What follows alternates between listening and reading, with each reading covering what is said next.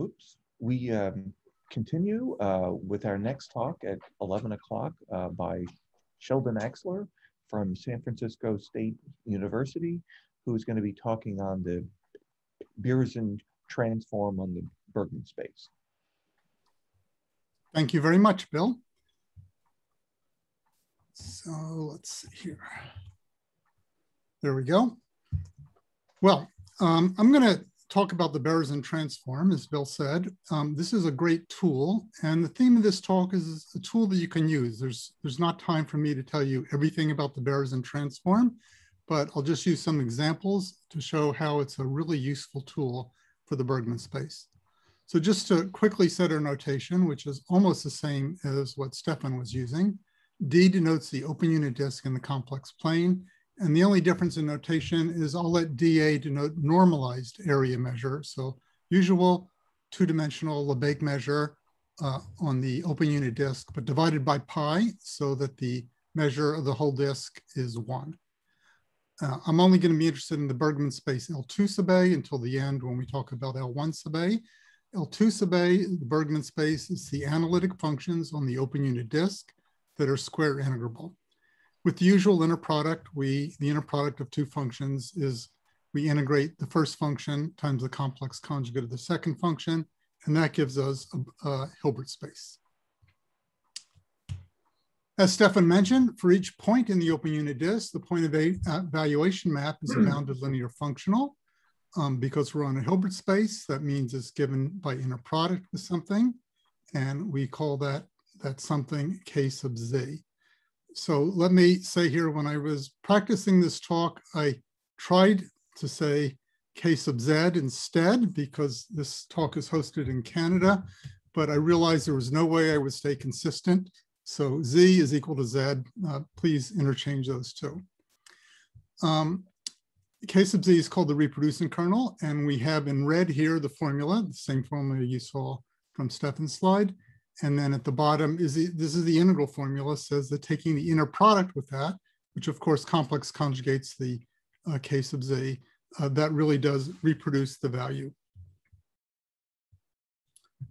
Okay, so I just repeated here the Berezin transform, the reproducing kernel formula.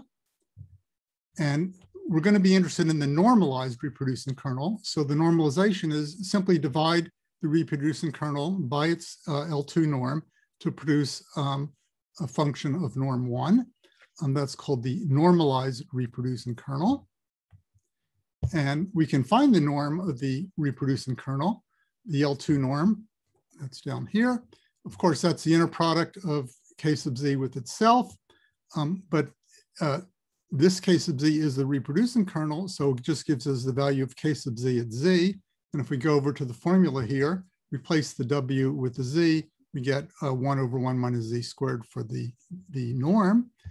And that says the normalized reproducing kernel, we're dividing by that. So we get the 1 minus mod Z squared in the numerator. And now we're ready to define the Berezin transform.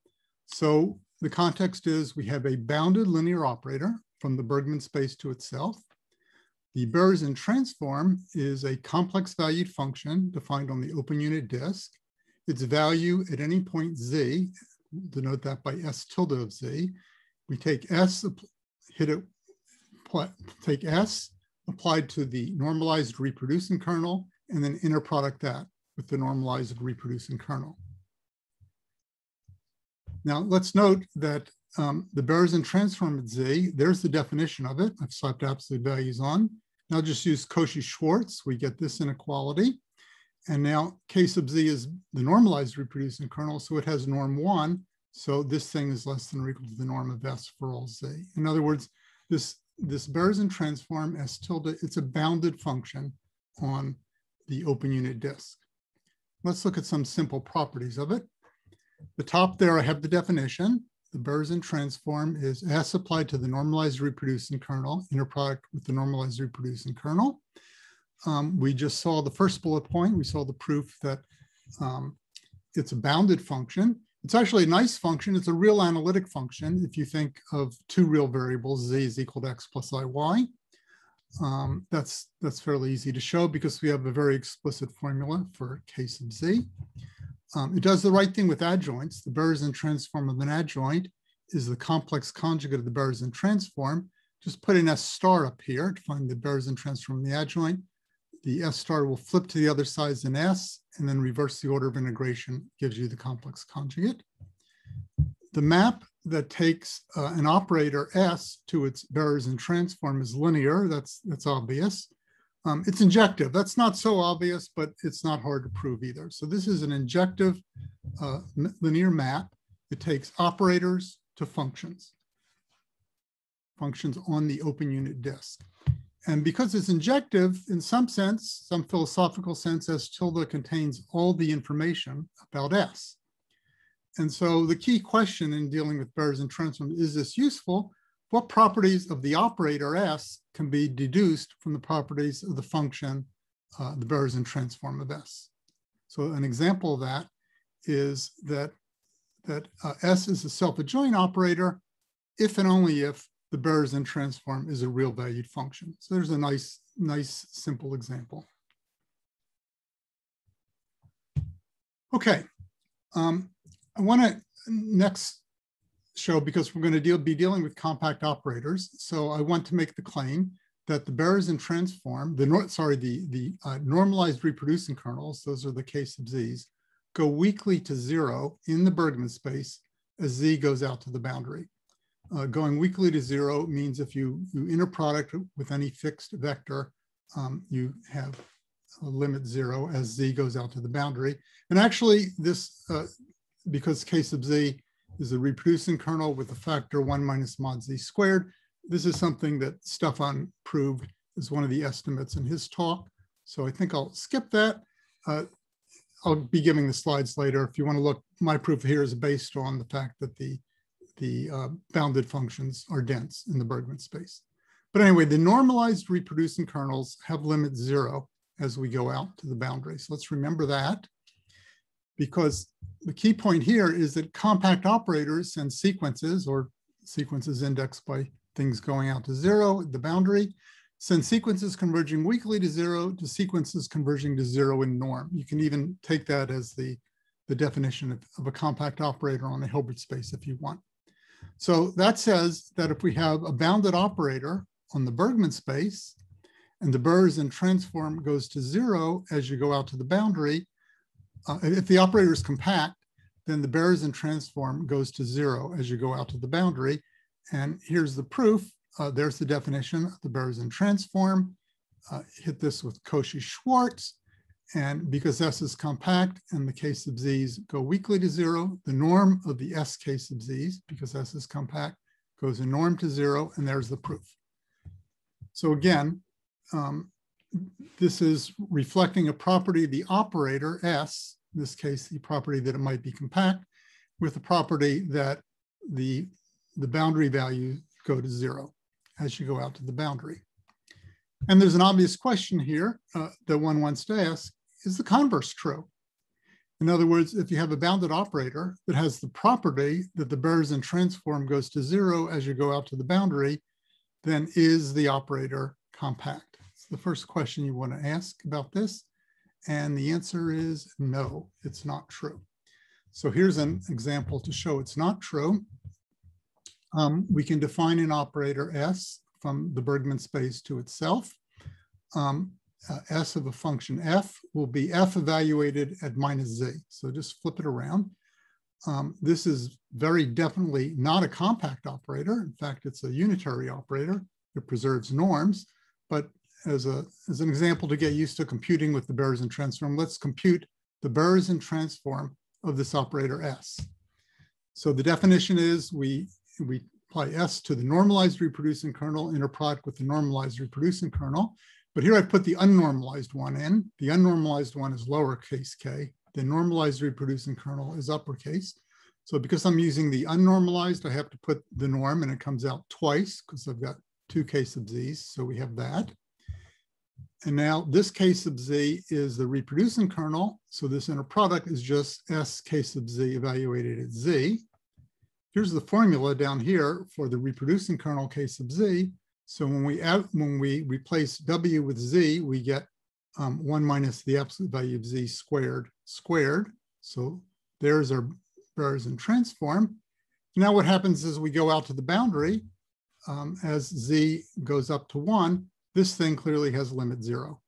So here we have an example of an operator that has limit 0, but the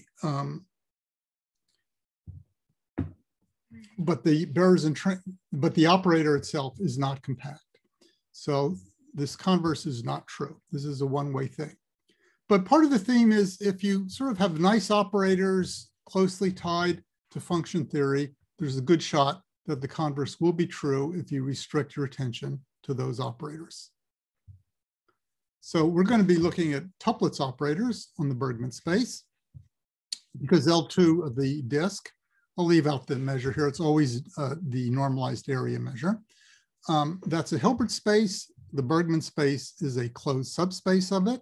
So we've got an orthogonal projection from L2 onto the Bergman space. We'll call that P, just as Stefan did. We have a formula for this projection. If we take any L2 function, PU will be a Bergman space function. We can evaluate it at Z. We do that by inner producting with the reproducing kernel. We can flip the P to the other side. It's a self-adjoint, so it stays as P. K sub Z, that's the reproducing kernel. It's in the Bergman space, so P of K sub Z is K sub Z, so we get this. And now this is the inner product on L2, and that means we take the first function times the complex conjugate of the second function and integrate. So there we have the integral formula for the projection.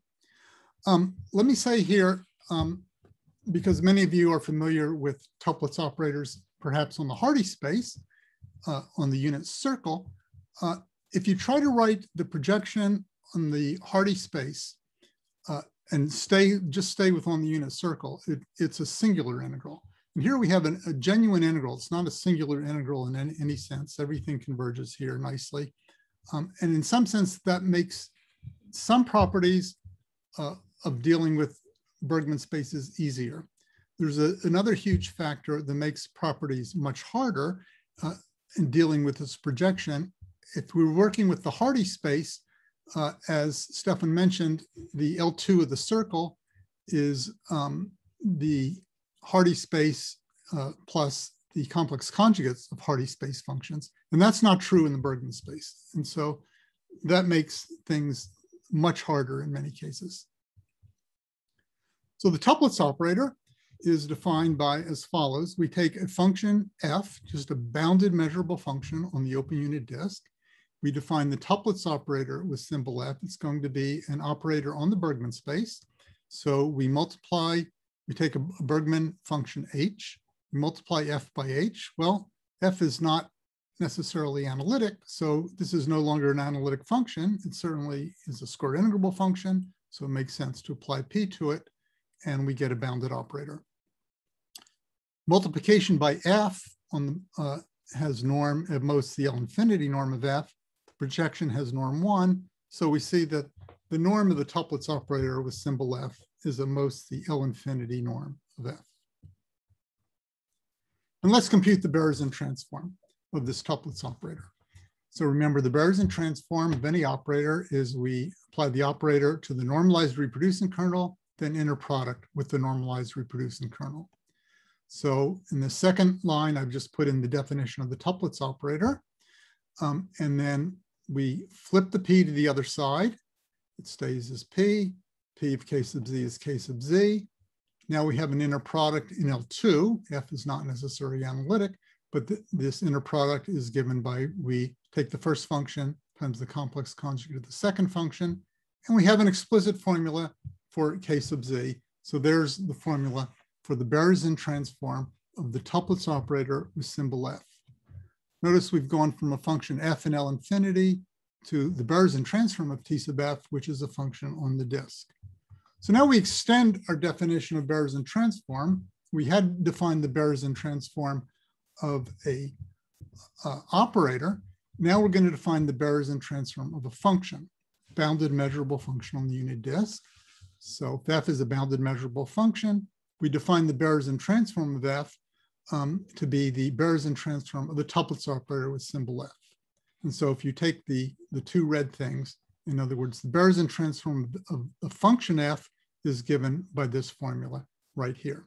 So this this map takes functions, bounded measurable functions on the unit disk to another bounded measurable function, F tilde. But F tilde is a much nicer function. For example, it's a real analytic, particular C infinity function, whereas F is not necessarily. So I've just repeated at the top here the formula for the Berezin transform of a function. If in particular I take F to be 1, well, we know the tuplets operator with symbol 1 is the identity operator. The Berezin transform of the identity operator is the constant function 1. So we get this equation right here. And this is also a special case of one of the equations that Stefan had in his talk. But what this says, if you compare this integral being 1 and this formula for the Berezin transform of a function, is we're taking F and we're integrating it against a probability measure, the probability measure given by this times this. And so we can think of the Berezin transform F tilde of Z as a weighted average of the values of F. And where's the weight having most of its mass? Well, let's see, when Z gets close to the boundary, this term here is getting close to 0. But down here, when Z is getting close to W, we're going to get close to dividing by 0 down here. So we see most of the weight, most of the mass of this measure is near the boundary, takes place near the boundary. So think of F of Z, F tilde of Z as a weighted average of the values of F of W with most of the weight, it should be saying near W. No, near Z, that's right, F tilde of Z we're looking at. So that's correct. So in particular, if F happens to be continuous on the closed disk, and we're starting with functions on the open disk, so being continuous on the closed disk means extends to a continuous function on the closed disk. If F is a continuous function on the closed disk, then its Berezin transform is also extends to be continuous on the closed disk, and their boundary values agree. Again, that's because as we go out toward the boundary, it's a weighted average, and most of the weight is near the point where we're at. And so if F extends to be continuous to the closed disk, we have this property. So you should think of the Berezin transform, it's a sort of a smoothing. It's a smoothing of our original function, but it's much nicer because it's real analytic. F, even if it's continuous, need not be have partial derivatives. So one difference we see with Hardy spaces is the following, that on the Hardy space, the only compact tuplets operator is the one where the symbol is identically 0, or 0 almost everywhere. But that's not true on the Bergman space.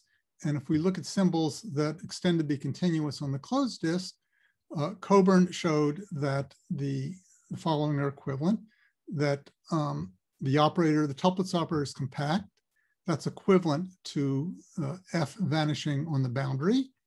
And that's equivalent by this statement down here to the Berezin transform vanishing on the boundary. So there's a very nice characterization of compact tuplets operators with continuous symbol. And we can ask, and we'll ask, what happens when F does not extend to be continuous to the closed disk? It's just a bounded measurable function, perhaps, on the open unit disk. So again, here is the formula for the Berezin transform of a function. And let's introduce some notation, standard notation. H infinity will denote the set of bounded analytic functions on the open unit disk. If F is a bounded analytic function and H is in the Bergman space, then the tuplets operator with symbol F applied to H. Remember, that's the projection of F times H. But if F is analytic, then so is F times H, so there's no need for the projection. So it's just the multiplication operator. If we start with the bounded analytic function, T sub F is the multiplication operator. And let's compute the the Berezin symbol of the function f. So we have the Berezin symbol of f, by definition, is the Berezin symbol of the tuplets operator with symbol f. Again, here I'm hitting this with unnormalized reproducing kernel, so I have to put the norm twice out here. T sub f applied to k sub z. Remember, f is analytic here, so it's just f times z, no projection is needed. And now this k sub z is a reproducing kernel, so this just gives us f of z times k sub z of z. K sub z at z is exactly 1 over this factor out here, and so we're just left with f of z. So what this formula tells us is that if f is a bounded analytic function, then the Berezin transform of f is f. So that's really nice. And then because the Berezin transform is a nice linear operator, everything happens, we could just take real parts, and we see that the real part of each bounded analytic function equals its Berezin transform. And that leads to the theorem, if U is a bounded harmonic function on the open unit disk, then the Berezin transform of U is equal to U. You have to be a little careful there. Bounded harmonic function, we know that every harmonic, say real valued harmonic function, is the real part of some analytic function. But if you have a bounded harmonic function, it may not be the real part of a bounded analytic function, because when you take the harmonic conjugate, that could be unbounded. But there's an easy approximation that allows us to go from the case where it is bounded to those where it isn't. So we get this theorem that if U is a bounded harmonic function, then it's equal to its Berezin transform. But not too surprising, harmonic functions have the mean value property. Berezin transform is sort of an averaging thing. And that asks for the question, that raises the question of, is the converse true? If we take a measurable function, bounded measurable function on the disk, that's equal to its harmonic conjugate, it's equal to its Berezin transform, is U harmonic? This was an open question for a few years. I certainly thought it was true. I think everyone who was working on it thought it was true.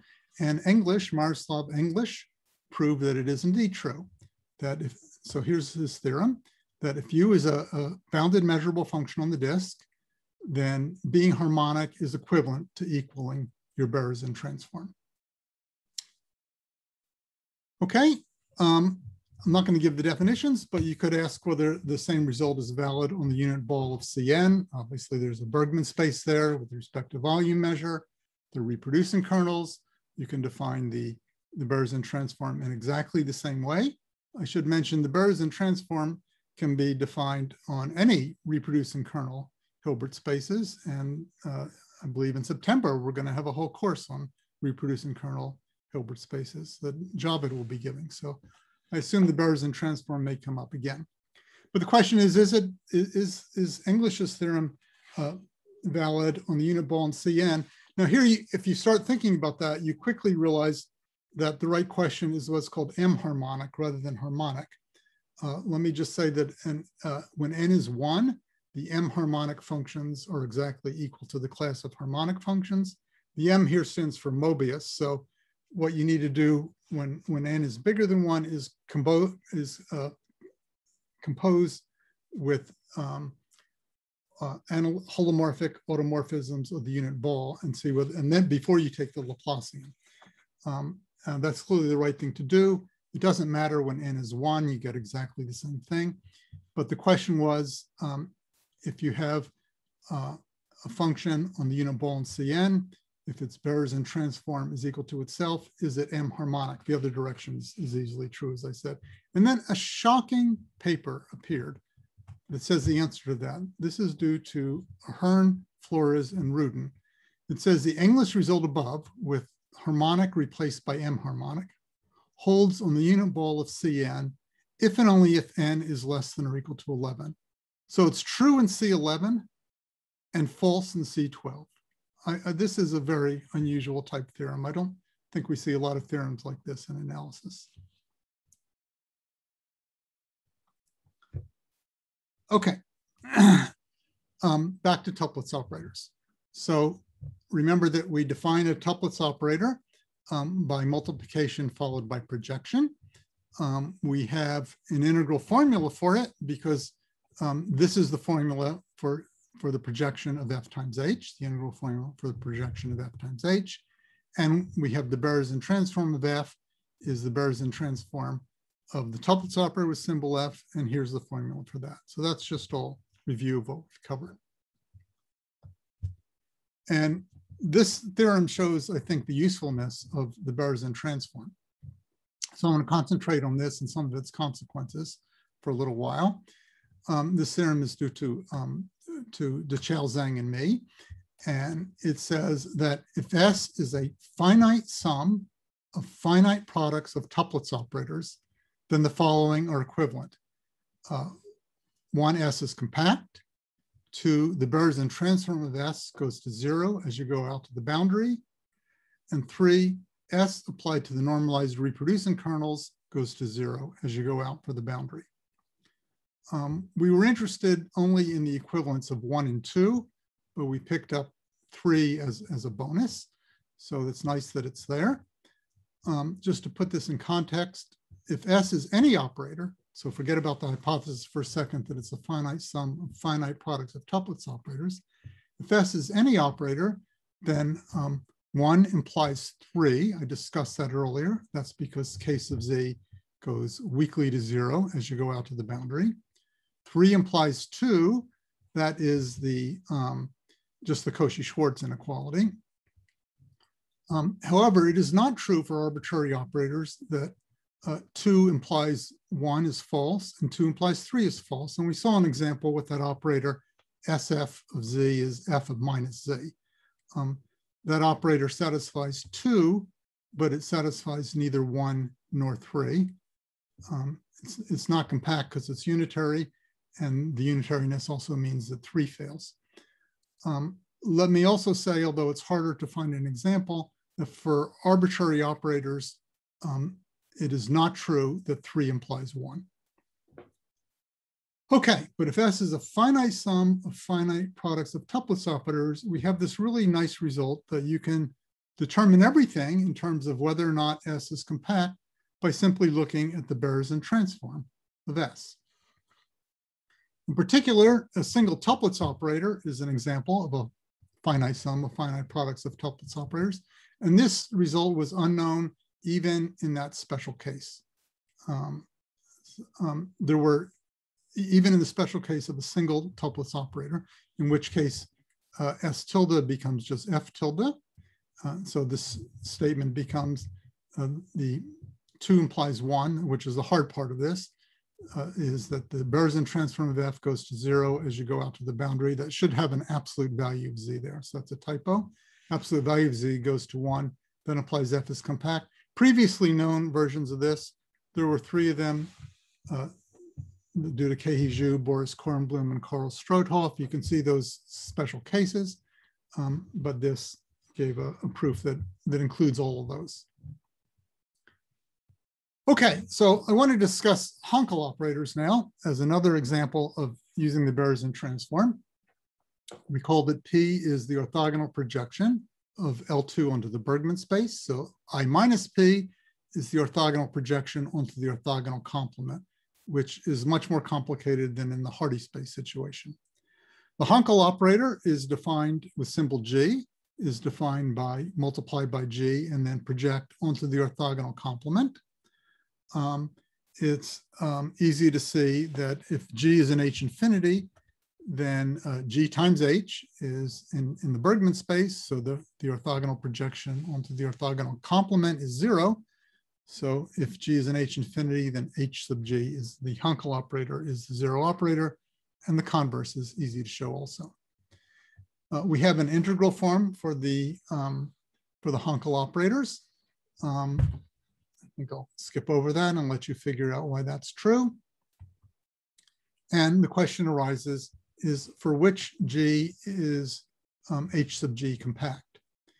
Now notice that we cannot take the Berezin transform of a Hankel operator because the Berezin transform is only defined for operators from the Bergman space to itself. But we can do the usual thing. If we multiply the Hankel operator by its adjoint, that gets us back to an operator from the Bergman space to itself. And so we can, and an operator is compact if and only if the adjoint times the operator is compact. So we can use the Berezin transform after all. And this kind of product that appears, Hankel operators interact very nicely with tuplets operators. In fact, this is one of the motivations for interest in tuplets operators, is this very nice equation right here, which is easy to verify. So if we want to see whether a Hankel operator with symbol G is compact, we can test this, and therefore we can just see whether its Berezin transform is 0. And here's the nice theorem. Now this was known previously to the thing I gave you, and this was not done with the Berezin transform, but I just want to show you how using the Berezin transform can make things easier. This is a classification of the bounded analytic functions whose Hankel operator, the complex conjugate, gives you a compact operator. And it's this beautiful condition that 1 minus mod z squared times f prime of z should be 0. In particular, if f is in the Dirichlet space, well, that says that f, that Tom talked about the first week, that says that f prime is in the Bergman space. Functions in the Bergman space satisfy this kind of thing. So if we take f to be in the Dirichlet space, then h of f prime is a compact operator. There is a difference with the Dirichlet space here. As Tom mentioned, the only inner functions in the Dirichlet space are the finite Blaschke products, but this is a little surprising the first time you see it. There exists Blaschke products with infinitely many zeros so that this condition is satisfied. So in other words, there exists Blaschke products with infinitely many zeros whose Hankel operator of the adjoint of the complex conjugate gives us a compact operator. So let's see how we get the Berezin transform into this. So I'll prove one direction of this using the results we've discussed, that the Hankel operator being compact is equivalent to the adjoint of the Hankel operator times the Hankel operator compact. This is an operator from the Bergman space to itself, and it is a finite sum of finite product of tuplets operators by this right down here. That's a finite sum of finite product of tuplets operators. So we can apply the theorem that that being compact is equivalent to having the Berezin transform go to 0. So we get this. Okay, now we just apply the definition of Berezin transform. That's this line. Now let's write out what that means. The Hankel operator, I guess this compared to this, it's the norm squared, right? When we flip this over to the other side, we get the Hankel operator f bar applied to k sub z norm squared, but we're talking about going to 0, so the square doesn't matter there. So we get this. Hankel operator of symbol f bar applied to k sub z is the identity, which is this, minus the projection applied to that. We have this. And then it's an easy thing to check that the projection applied to the complex conjugate of an analytic function times the reproducing kernel gives us the complex conjugate of f evaluated at the point z. We have this. And now we can factor out the k sub z. Norm just involves absolute values, so the complex conjugate doesn't matter. So I went through that a little fast, but it's just a standard, very standard thing using the Berezin transform that h sub f is h sub f bar is compact if and only if we have this condition down at the bottom. So let's remember that because we're trying to get to this theorem and there's no derivative in sight. So where's this derivative going to come from? So here's where it comes from. Let's take an arbitrary function in the Bergman space. So it's got power series representation, summation an z to the n goes from 0 to infinity. Look at g minus g sub 0, the constant term. And so then the sum goes from 1 to infinity. And we're looking at the square of the Bergman norm, and we know how to do that. We square the Taylor coefficients, and we divide the nth one by n plus 1. But now the sum only goes from n equal to 1 to infinity because we subtracted g of 0. Well, that's certainly bigger than if we just take when n is equal to 1, when we get this term. And of course, a1 is the derivative at 0. And let's move the 2 to the other side, take square roots. We get this inequality here. G prime of 0 is less than the square root of 2 times the norm of g minus g of 0. Okay, and now we have these analytic automorphisms of the disk. Stefan defined these. It's easy to check that what the derivative of this is. And let's see, take the absolute value. There should not be a square there. That's a typo. I put a square there because when we do a change of variable in an integral, we'll have to take the square. So this side should be squared then too. Okay, so from the previous slide, we'd shown that HF is compact. HF bar is compact if and only if we had this condition. And now let's look at F composed with one of these analytic automorphisms and evaluate the derivative at 0. By the chain rule, we have this. Phi sub z 0 prime at 0 has absolute value 1 minus z squared. Phi sub z of 0 is z, so we get this formula right here. And now use this thing with g replaced by F composed phi sub z. So this g prime at 0 becomes this thing. That's the left side here. That's less than or equal to the square root of 2 times g minus g sub 0. But g is F composed phi sub z. So we have this. Again, phi sub z of 0 is 0. That's why this is F of z. And this is just doing the change of variable. And this is the quantity on the previous slide that we showed that if the operator is compact, this thing goes to 0. So we conclude that if F is an H infinity and the Hankel operator with symbol F bar is compact, then this thing goes to 0. And the proof in the other direction is about the same degree of difficulty. Again, if you use the Berezin transform, which the original proof of the theorem characterizing the compact Hankel operators with conjugate analytic symbol did not do. Okay, so this quantity 1 minus mod z squared times f prime of z came up. It's useful to make that into a space. It's called the block space. It's a set of analytic functions f on the open unit disk such that 1 minus mod z squared times f prime of z is a bounded function on the open disk. And the little block space is a set of things such that that quantity has limit 0. So that's exactly the things that we saw that have compact conjugate analytic Hankel operator. This thing isn't quite a norm because constant functions have 0 for this quantity. So if we add, say, the value of f is 0, that takes care of that problem.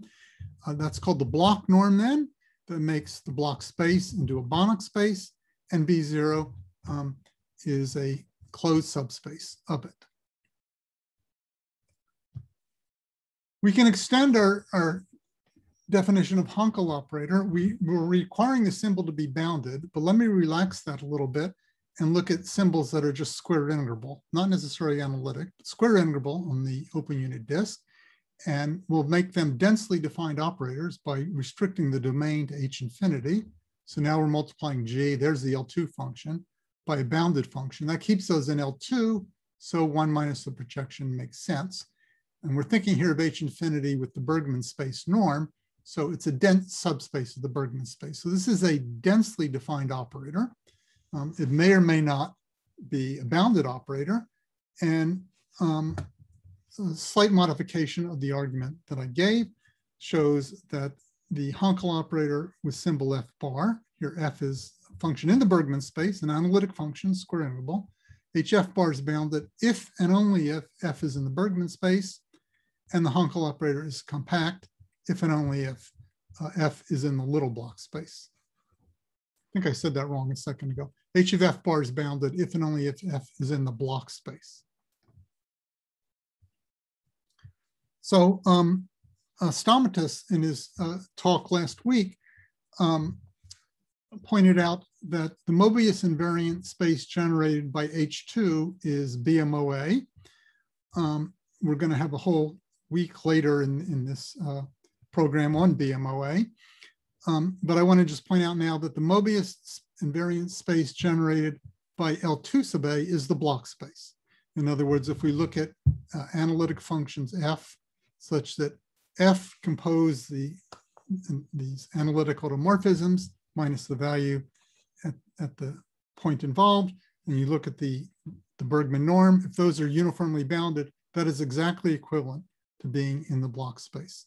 So you should think of the block space as very much a substitute for H infinity. There are things where you would like H infinity, but it's not true, but the block space is the right thing, just as if you're working on the unit circle, the substitute for H infinity is BMOA. Okay. Oh, one more thing. Tom in his talk mentioned that if you look at Mobius invariant spaces, again, those are things that you can compose with the analytic automorphisms. So you want the norm to not change. If you look at Mobius invariant Hilbert spaces, there's only one, namely the Dirichlet space. So that's one end of the spectrum. The other end is the block space. There's this nice theorem due to Rubel and Timoney that says that the block space is the largest Banach space that's Mobius invariant. So it contains all the Mobius invariant Banach spaces on the open unit disk. It's a very natural thing. Now I want to discuss duality. And in his talk an hour ago, Stefan gave duality for the Bergman space LP sub A, where P was strictly between 1 and infinity. But I want to discuss now the dual of the L1 Bergman space. And it turns out that it's the block space. Very nice seen there. That the dual, so here's the theorem, it's due to Kaufman, Rockberg, and Weiss, may be known earlier, I'm not sure. This is the earliest I could find it. The dual of the Bergman L1 space is the block space, meaning we can identify, well, there's a natural identification. Let me tell you what it is. So if we take a function f in the block space, it defines a bounded linear functional on the Bergman L1 space. Here's what it is. You take your function h in the Bergman L1 space, you integrate f against, you integrate h against f of z bar. F is your function in the block space. And you do that integral on the disk of radius r, and you take the limit as r goes to 1. So this gives you a, so the part of this theorem is that this is a bounded linear functional. Now I want to make a couple comments about this. First, in his pairing, Stefan had the complex conjugate outside. He had f of z, the whole thing complex conjugate. That does give you an identification, but it's not a linear identification. It has the advantage that it gives you back the, when p is 2, it gives you back the standard inner product. But I like linear identification, so I'm putting the bar inside. The second thing is, why are we just integrating on the circle of radius, disk of radius r, and then taking the limit as r goes to 1? Well, f is in the block space, and the problem is that there are functions in the block space that are not bounded.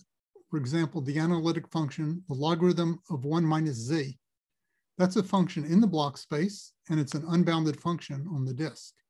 And that means there are functions in the Bergman L1 space that you can multiply log of 1 minus z by, and you get something that's not in L1, the integral doesn't make sense over the disk. So I've seen some papers that make an error and eliminate this r, and that's actually incorrect, because this product might not be an integrable function. Okay, so that's why we need to take the limit. So that gives us, if we take a function in the block space, that gives us a bounded linear functional, and we're saying that every bounded linear functional comes from that. In other words, if we have a bounded linear functional on the Bergman L1 space, there's a unique function in the block space that induces it. And furthermore, that's the dual of L1 is the block space. The pre-dual of L1 is a little block space. So things really work out quite nicely here. Let me give an indication of how you why you suspect this is true. And one of the tools that Koifman, Rockberg, and Weiss used to prove it. Recall that P is the orthogonal projection of L2 onto the Bergman space. And contained in L2, we have the functions that extend continuously to the closed disk. And that's contained in the bounded measurable functions, and that's contained in the square integrable functions. So P makes sense on the biggest of these. So it makes sense to apply P to each of those. And something really nice happens. If you apply P just to the L infinity functions, you get exactly the block functions. And if you apply P to the functions that are continuous up to the boundary, you get the little block functions. And now you can see how you get this theorem. So let's do the hard part of it is this furthermore. If we have a bounded linear functional, how do we get a function in the block space that gives the pairing? Well, we've got this bounded linear functional on the Bergman L1 space, L1A. Use the Hahn-Banach theorem to extend it to a bounded linear functional on all of L1 of the disk. It's the Hahn-Banach theorem. Now we know what bounded linear functionals on L1 are. They're given by integration against L infinity functions. So now we've got an L infinity function, of course, just measurable. We want to end up with an analytic function. How do we get an analytic function out of an arbitrary L infinity function? We project it. And when we project it, we get exactly a function in the block space. So this red inequality right here is really equivalent with a little bit of work to this duality. So get this really nice duality. Okay, since we've been talking about block, I want to conclude with a little bit of history here. There's something called Bloch's theorem. It says if you have an analytic function on the open unit disk, let's call it f. Suppose f of 0 is 0. To normalize, suppose f prime at 0 is 1. Bloch's theorem says that the image includes a disk. Well, f prime at 0 is 1, so f is 1 to 1 near 0. But Bloch's theorem says something quite stronger. It says there's a disk of radius c. There's some constant c. There's a disk of radius c that is in the image as a 1-to-1 image of some part of the disk. And furthermore, the c is independent of f, doesn't depend upon anything. Same c works for all f's. This is called Bloch's theorem. It's an open question as to what the best value of c is, still unknown. And this is what Littlewood wrote about Bloch's theorem. He wrote, Bloch's theorem, one of the queerest things in mathematics, and one might judge that only a madman could do it. He was aiming at an elementary proof of Picard's theorem, an impotently damn fool idea. With this as a start, it is just a reasonable stroke of insight to conjecture Bloch's theorem. The result, once conjectured and being true, the proof was of course bound to emerge sooner or later. But to keep up the air of farce to the end, the proof itself is crazy. So notice the words madman in the third line here of Littlewood's quote and crazy at the end. And I don't think that Littlewood knew this because it was not widely known. But Bloch spent his entire adult life in a psychiatric hospital. It's an interesting history here. And he did all his mathematics there. Bloch was French. At the beginning of World War I in 1914, he was drafted into the French army. He was a university student, undergraduate at the time. In 1917, he was home and having dinner with his family, and something snapped, almost certainly due to experiences in the war, and he murdered his brother, his uncle, and his aunt. And fortunately, Bloch was not executed, but he was sent to a psychiatric hospital for criminals, and he spent the rest of his life there. And that's where he did all his mathematics. This was a fairly good facility. He was able to receive math papers and math books. He published 66 papers during his lifetime, all of them written in this psychiatric hospital. He never went to a math conference. He never taught a math class. On his papers, he just listed the street address of the psychiatric hospital as his address, no institution given. He apparently was a model patient. There was no more never any incident of violence. So very strange thing, but some very good theorems. So that is a good point to stop. I'm going to try to put this file before I close. Let me see if I can put this file into the,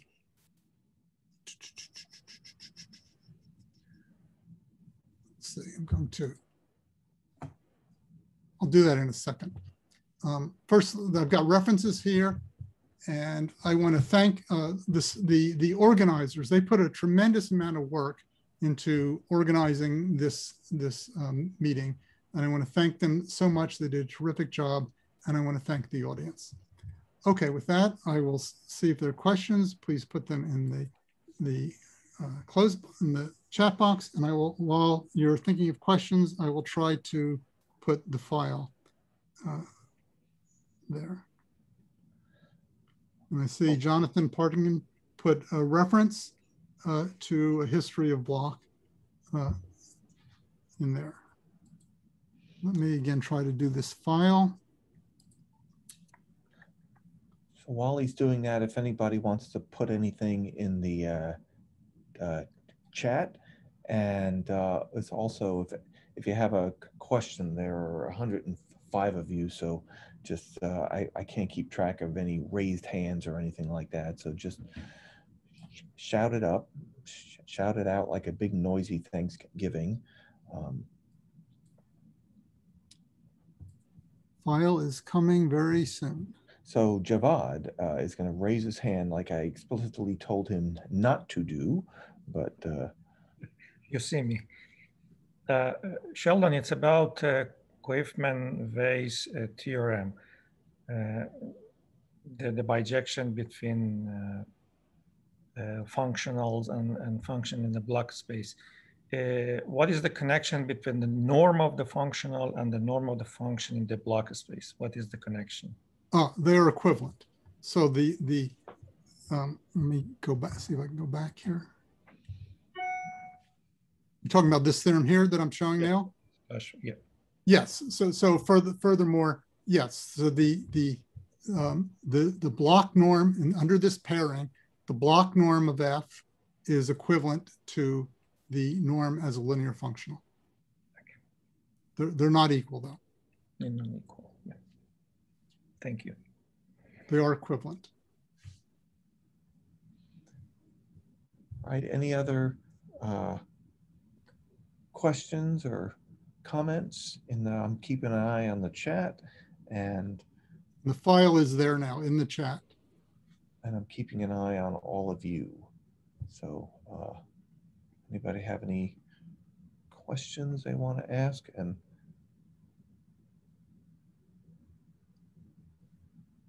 I have a quick question, Sheldon. Do they are there any other sort of classes of operators where people have worked on the Berezin transform?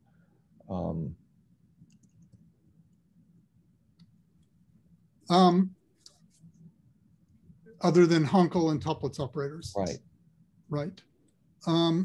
That is where there's the most closest connection. One can also try composition operators. It doesn't work quite as well. It's not quite as close a connection. But that would be the next probably thing to look at. Okay. There's a comment in the chat from Joe Sima. Can you give me an idea as to what functions the integral in the Koifman, Rockberg, and Weiss do not hold, but the limit exists? Yes. Again, if you take f to be log of 1 minus z, that's an unbounded function. And so it can't multiply the Bergman L1 space into itself, because if it did, by the closed graph theorem, Wiedersehen mit dem Bilde gibt es schon heute Abend. Rapo, Bodensee, 18:50 Uhr, hier am 1. Jetzt übernimmt. Okay. It can't multiply the log function log 1 minus z can't multiply the L1 space into itself, because to do so by the closed graph theorem would be a bounded operator. It's easy to see that it isn't. So I don't have an explicit example, but that's an existence proof that you really do need to take that limit. If you're going to talk about that integral as a Lebesgue integral, meaning that when you slap absolute values on it, the integral has to be finite. Sheldon, there's also a comment from Javad about the block constant. Ah, you think it's known by now? I don't think so, but I could easily have missed that. They're always, I sometimes see papers saying, here's a slightly better estimate. No, it's not known, but as far as I remember, Paul Gaultier has something on it, the best known approximation by now. Ah, best known, yes. Yeah, but I think that's not the best because it's an interval. It's a very small interval, but it's an interval that he places it in. Okay. Okay, so let's thank Sheldon one more time and just give us a little break before the next talk. So thank you very much. Thank you.